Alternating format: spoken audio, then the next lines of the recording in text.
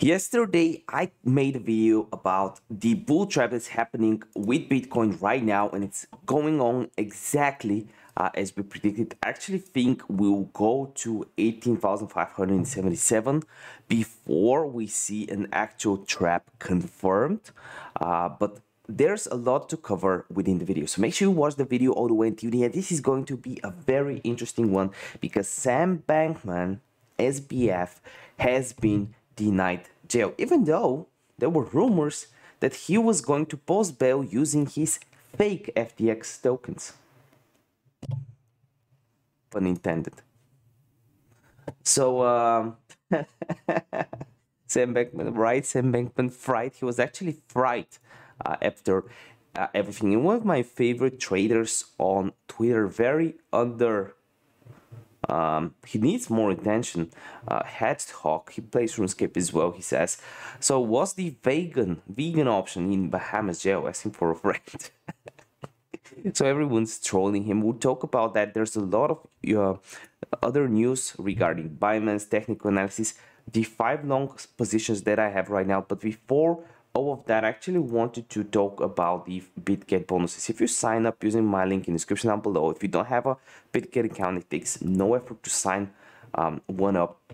No matter if you're going long and short, you can take advantage of these rewards. There's a $3 coupon, $50 coupon, 4 grand trading bonus, $60 coupon, and a $50 coupon. All it takes is just go in the link in the description down below, click sign up, use my link, and pick your nuts off the ground. I also planned to do some copy trading there, so if there's enough interest, let me know in the comment section down below. I also post every single trade I do on Twitter, so if you go on my Twitter right here, I don't have a lot of followers, so if you ask me a question, I can also reply. But pretty much 30 minutes ago, I posted this TRP long CTSI accumulation. I'll talk about all these trades and everything I took after the video, so make sure you watch that. Watch for that. So basically, he was denied bail, and that's in the bad news, and that's why I believe we have a bull trap, but we still have a little bit more room to move. The rumors about the SEC case being over for Ripple in a negative way are for the 15th of December, and last time I checked, that's actually tomorrow, which is not good at all. Binance expands payment services to US post DOJ probe rumors. That's actually very, very good because a lot of people are concerned about Binance and BNB token in particular. The whole Binance Smart Chain is in trouble, especially if Ripple loses the case. I don't really care because I'm a trader. Cameron Foos also posted a little bit about that no matter what happens, you can still trade crypto. So you can, I'm not holding a bunch of stuff, so I'm not worried. I'm in and out of trades all the time. So the United States have been an appropriate playground for the cryptoverse. Uncertain yet strict laws have forced several platforms out of the region. Binance, however, veered into the US, abiding by all the necessary laws. That's very, very interesting because they do not really have an office per se. They are decentralized and centralized at the same time, trying to abide with US laws.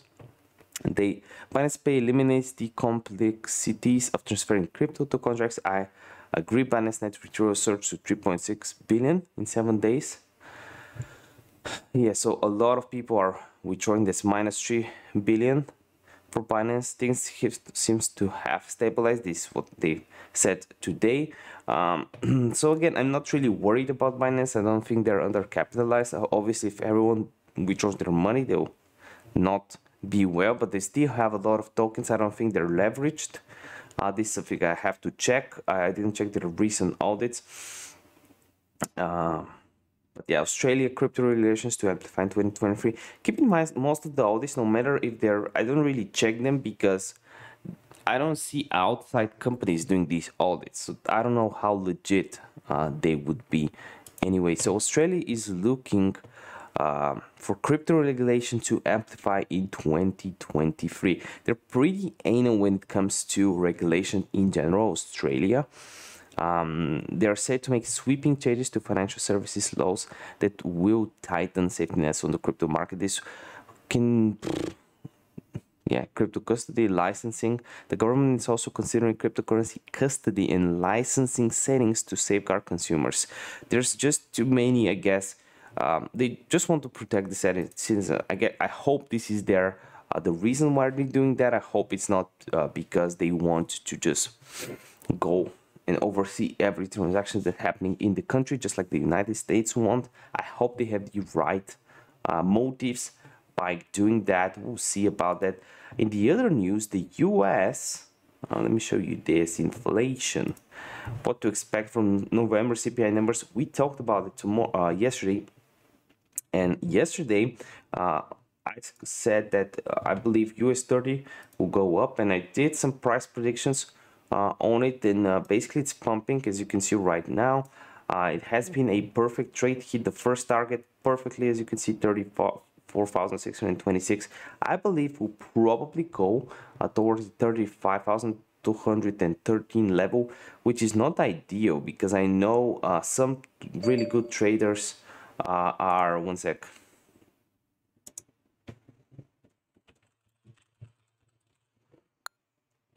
Are actually short US 30, and it makes sense. And when we go on the weekly chart, you can see a definite downtrend forming up. You can draw the trend line, but we kind of broke above it. I know Cameron Foos has a huge short, but I believe he might get taken out on it. So pretty much this is the way I would draw it. This was a liquidity grab. I believe this is actually a very strong long because we have a pump above the trend line and another pump. The only thing that can really ruin that is rates, basically. But yeah, it's definitely pumping right now. And I do believe this can actually help Bitcoin.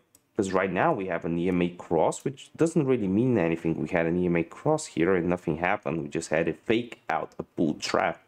I believe the SBF news is the most important thing. Maybe it won't be so bad, right? Maybe it won't be so bad. He gets locked up. No one cares. Here are a few trades that I took today. So TRB long, it's a very simple trade. The reasoning behind it is basically it's hovering. And again, if you want to follow my trades and support the channel, I don't really have a paid group, and I don't want to have one. I used to have one, but I don't really believe in asking for money. If I'm a profitable trader, I would not really need paid signals and stuff like that. 40 bucks from you on a monthly basis. But what I would be very happy with is if you can just support the channel by being an affiliate, plus you get some bonuses, plus you get my trades. Why not? So as you can see right here, we definitely have a higher low being formed, which signals a move higher. So as soon as we broke out right here of this trend, you can see that there was no stopping. There was no stopping. Look at that. Boom. There was a huge liquidity grab. I believe, from what I remember, it happened on the 5-minute chart. You really couldn't catch it unless you had limit orders placed like so. I do not believe this is the most legit candle. My main target is, to be honest, is around here, one of these candles. But if there's low liquidity, this can be a very good trade. It's a 7-hour trade for me. This is the first trade. I have another trade I have. It's actually Doge. And I want to show you how I expect it to play out. I was a little bit early on this one right here. On the 15-minute chart, it looked decent. Now it doesn't look as good, but it still has this upwards momentum. And if people are to short it, considering the fact that we now have one higher low, then we have a second higher low, I do believe even if it's a short opportunity, I think it needs to test the liquidity levels right here before actually dumping. We had the Elon Musk and Twitter right here news that definitely shot the price up, but yeah, we'll see how all of this plays out very, very soon. A few things to note are, let me check the other trades I have.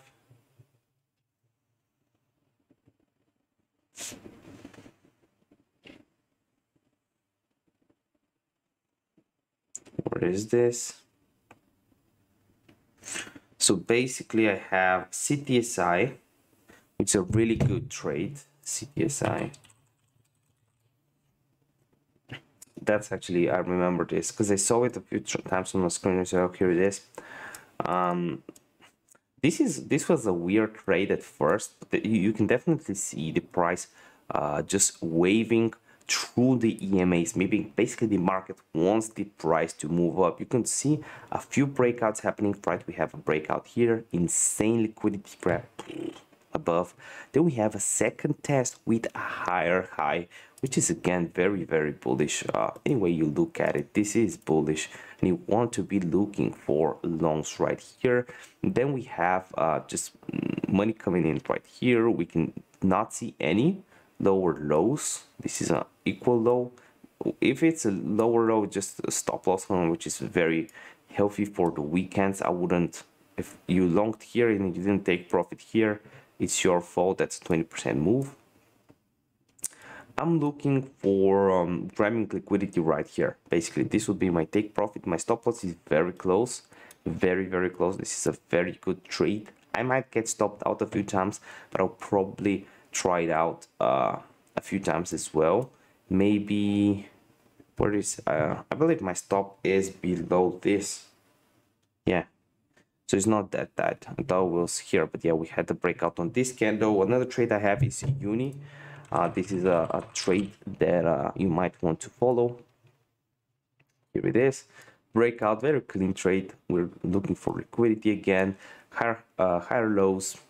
Just a perfect example of a good trade. Plus we have the higher high right here. So we would be looking for longs. I was trying to short Uni, and to be honest, right here it did play out. I managed to take some profit, but yeah, it's not really looking like a short right now. This definitely has more upside potential that we'll go over. We also have a Matic long, and the Matic long looks like this. Let me now open it up. The Matic long looks like this. We pretty much have a breakout from the downtrend. We had it here, went down, retested. I managed to do this scalp. I don't know if I got the perfect entry on the re-entry. My stop loss is obviously below here on the daily low, and from I'm targeting this. This is an insane trade. I don't think it will work from the first time, but it definitely is. Actually, I do believe it can work. The only issue I have is we're hovering around the 200 EMA, but hopefully something like this happens, right? So we hover around the 200 EMA, we have these liquidity grabs, you see the trend line breaks right here, and you just enter in here, stop loss here. This is a perfect example of a Matic trade with a similar setup. The volume right now is really good compared to the selling volume. What I would have targeted last time was probably at maximum. That was not going to be easy, but I was probably going to be going for this high right here. I don't know if I was going to get the full of this pump, but around 1 to 2.9 R is really good in any scenario. Plus it would only take 2 days to complete this trade, because not my whole time is 5-7 days sometimes, so that would be a very quick ROI on my money. Again, if you didn't manage to claim some bonuses, check out the ones from BITGET. I'll have more for you very soon. I'm partnering up with other brands to get you some bonuses, so make sure you subscribe. I'll probably have a video later today. If you're new, I want to see you again, so hit the subscribe button. I would really appreciate it. Hit the like button, really supports the channel, helps me out. See you next one. Bye.